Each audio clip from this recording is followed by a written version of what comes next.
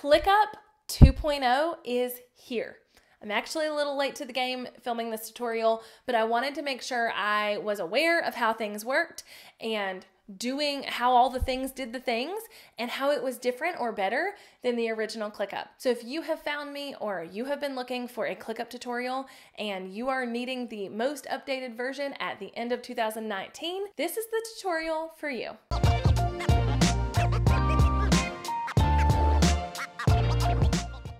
Hey, howdy, hey, welcome back. It is a good day to have a great freaking day and go all in on the things that you are wanting to do.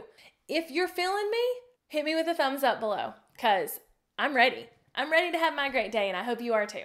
Now, if you're brand new here, my name's Jessica Stansberry and I am the girl who's going to help you live a better life, do the things that you want to do with that life, stop making excuses for who you are, where you came from, what your circumstances are, and go all in on having a great life. If that sounds like something you want to get more of, make sure you hit subscribe so you don't miss any other videos coming out from me every single week. Now, if you're not sure what ClickUp is, it is essentially a project management tool, and I cheated on and then left Trello for ClickUp. It's really weird because one of my most popular videos for a very long time were my Trello videos and my Trello tutorials, and it's how a lot of people found me. And so it was really hard for me to be like, guys, I broke up with it. I'm done with Trello. But that's because it was great, but it just wasn't what I needed anymore. At the level of business I'm at, the level of goal getting that I'm at, I needed something a little more built to have robust features that allowed me to project manage in the way that I needed to project manage. It's very visual, so you can actually see where things are on a process, just like Trello.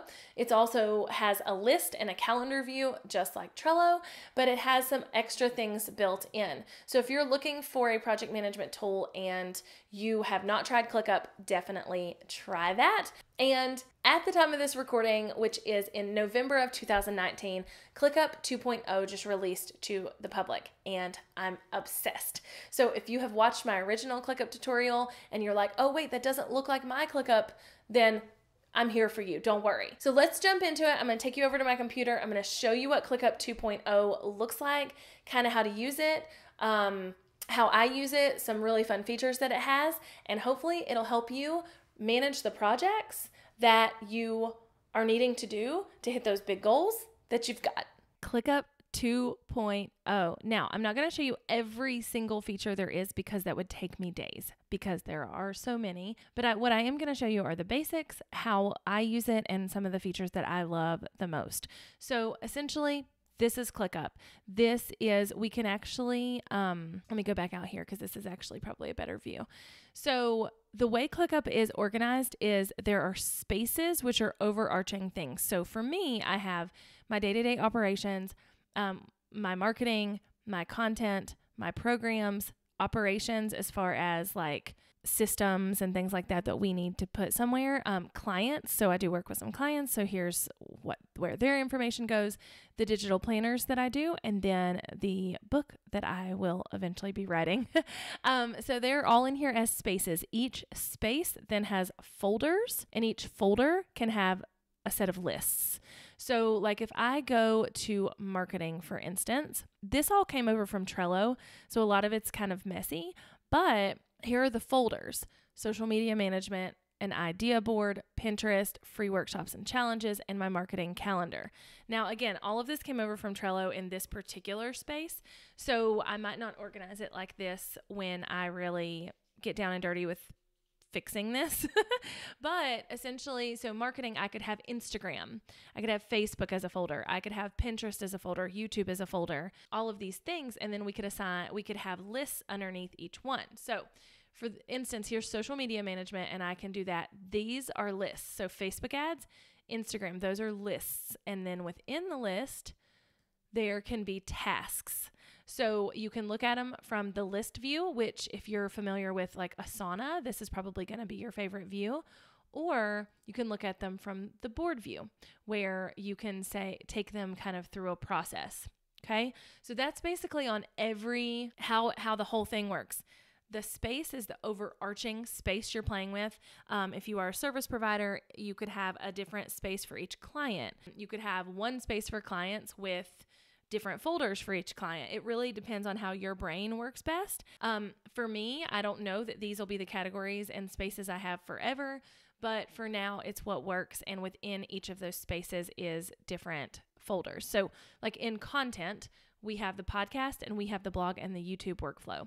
So on the podcast, we have weekly content creation, which then has the episodes that are going live and when they're going live. If I'm looking on calendar mode, there are different modes you can look at up here. So list, board, you can add calendar, you can add Gaunt view, you can add like all of the different ones that are listed here. I actually don't like list at all, but I like board and calendar for the most part for me. You can filter tasks, you can find it by name, you can show subtasks that are separate tasks. You can show only the things that are assigned to you. You can show the things that are assigned to everyone. Lots and lots of things. You can color tasks by their status. I mean, just an immense amount of features here. But essentially, the space then has folders, which then have lists. And for instance, in this list view or this list, we have weekly content creation, and it goes through the process of it's open, they're ready to edit, they're uploaded and scheduled. After publishing, what happens? Then this all carried over from Trello, so this is not a good example, but and then they go to closed, okay? So once they've been promoted and all the things, they go to closed, and we put them in our rotation for social media. But then we also have like pitches. So if someone has pitched us, which all of these are old, I believe. So I don't think, like if you're seeing a name on here, it's probably not even true. But essentially, if they have pitched us, they'll be here, and then we move them over to closed once we book them. So there are different lists that can go under each folder, which is really cool. And there can be tasks that happen at each of those lists, and these can be different at different levels within the list. So I can have a different set of these in weekly content creation than I do in pitches. Now, as you see on mine, that's not the case here specifically. That's because in the first edition of ClickUp, which is where I started, that was not available. You could not change it. It had to be folder specific. So essentially like pitches is all the way over here at the end because we still had to have all of these. But now each list can have its own set of what these are called statuses. So if I'm looking at it at board view, it looks like this. If I looked at it at list view, it's going to show me everything in a list. Very, very, very cool. So everything is a space with folders underneath, with lists under the folders, and then tasks on the list. So if you think of it like that, I think it's really easy. There's a lot of sort by features. There's a lot of coloring and naming you can do to really make this your own. One of my favorite things about ClickUp is that you can view everything at one time. So if I want to say, okay, I'm going to plan out my calendar for this week, I need to see everything that's assigned to me that's coming up. I can easily switch to the everything spaces, to click to me, do show subtasks, because sometimes there are subtasks, which I'll show you in a minute, assigned to me, and I can plan my week accordingly. So inside of each list inside of each space, then folder, then list, like I say, are tasks. So I'm going to go to everyone here because a lot of these aren't assigned to me.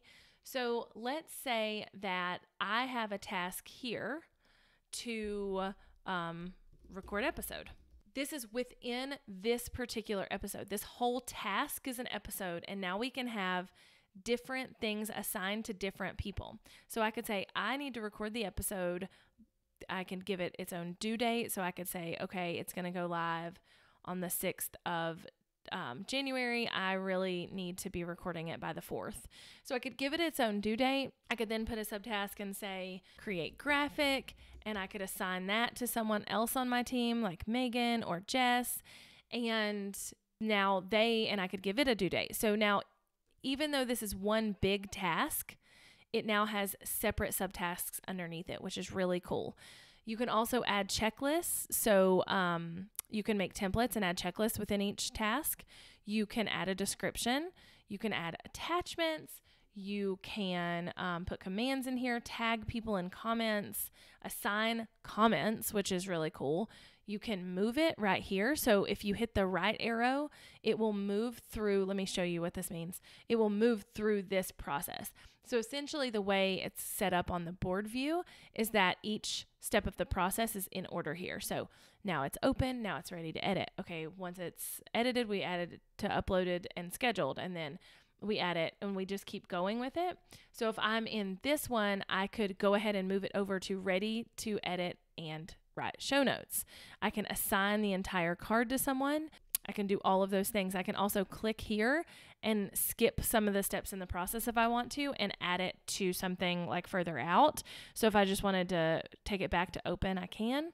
If we want to close the task, we can hit set to closed and then it shows up in this column. So essentially, if you drill down to it, you have the big space, you have folders underneath the space, you have lists underneath the folder, and within each list you can have tasks, and each task can have its own checklist and comments and subtasks and due dates and all the things.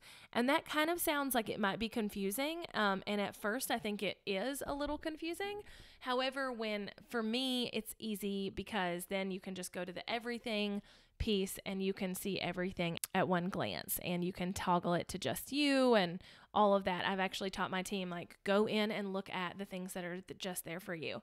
So, that's really, it's a really cool little feature of ClickUp. Now there's other things you can do. You can have goals. There are reports you can do within here and portfolios. So the portfolios are essentially, because they're like, I only have 1, 2, 3, 4, 5, 6, 7, 8 spaces, and each of those spaces really only has 1 or 2 lists at the point we're standing at right now.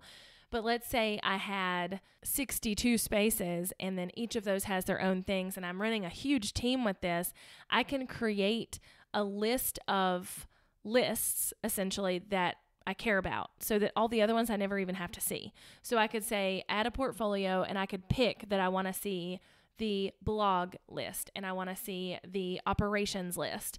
And that way it's really easy for me to just click that one portfolio and see what's going on in those spaces every day or week or however I want to do that. And then goals are if you want to do something. So let's say you want to write a book. Okay, that could be a goal. So setting a goal of writing a book, and then you could break that down into tasks and it will keep up with it here. So it will say like, oh, you have gotten this far on your goal, or you have done these things, or whatever. Another really cool piece before I kind of wrap this up, well, one is this notifications thing, which is really nice. I can go to cleared notifications or new and see all my notifications, and I actually need to clear these out, but and that way I can go through kind of what is happening in real time. The other thing is the inbox. I can also do that. So anything that has been kind of assigned to me recently is going to be broken up in that way. So in order of like from today to yesterday to last week, etc.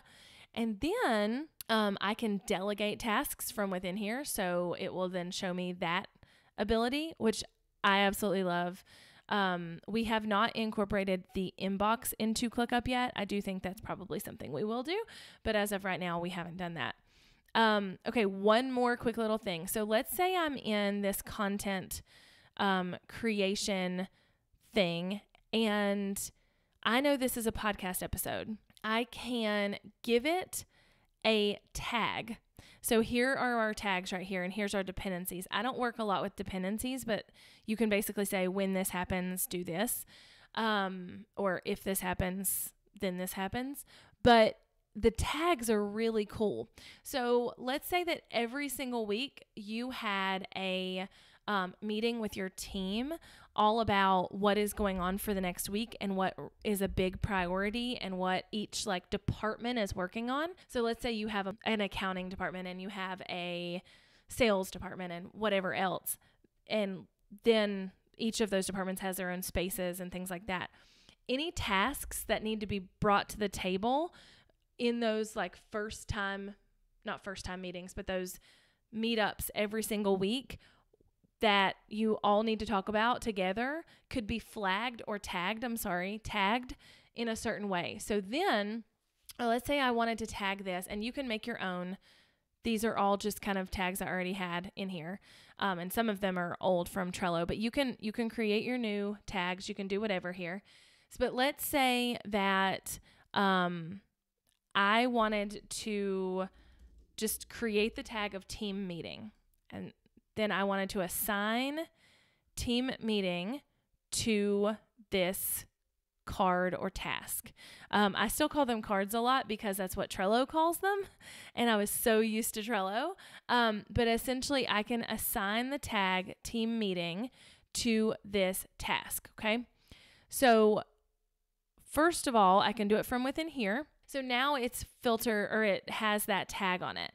I can go into this everything space, and I can go to, let's say, list, and I can sort by tags. And let's say I want it to be to only see the team meeting tags. I can scroll down to that, or I can group by due date, and then I can filter by tags. So let's say I filter by team meeting. I can filter by that tag and see all of those things like right there immediately. I can, show closed subtasks. I can export the view of it. All of these different things that you can do to make running your company even easier, even if it's just you, even if it's just the fact that you are managing everything in a better way. Hopefully that was helpful. Is that not the funnest? I don't know if funnest is a word, but we're going with it. Is that not the best system you've ever seen in your life? I may be biased, but I don't know why I'm biased. It's not like I own ClickUp or anything, but I love it so much. So hopefully that was really helpful for you. Hopefully it allows you to take this day and get started on those projects and dreams and goals that you need to go after in a way that keeps you organized and accountable and allows you to do things in the best way possible. So go make this good day a great day. Go all in on your dreams and your goals and your ambitions, and I'll see you back here for the next video. Bye, y'all.